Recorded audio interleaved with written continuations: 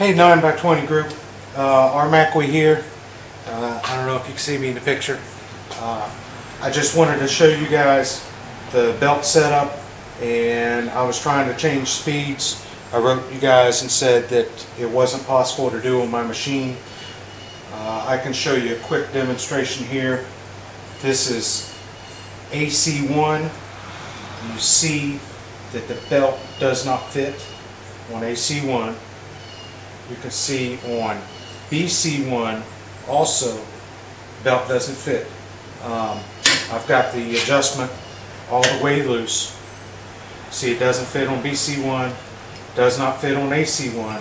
If I move to, what would this be, BC3,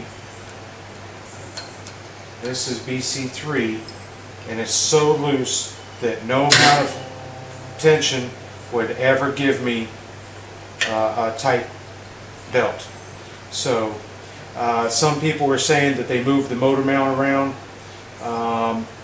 to do some of the adjusting and moved this back plate around to do the other adjusting. I don't see how this is going to help me on this one pulley where